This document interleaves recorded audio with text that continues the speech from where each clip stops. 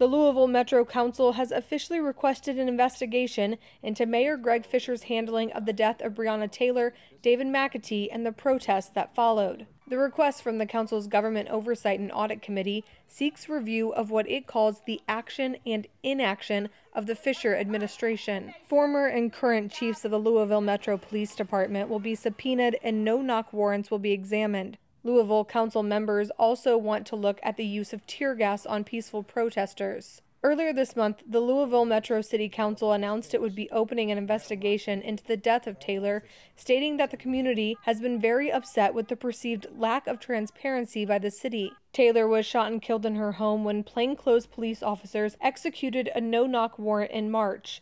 There have been inconsistencies in reports about the details of the incident.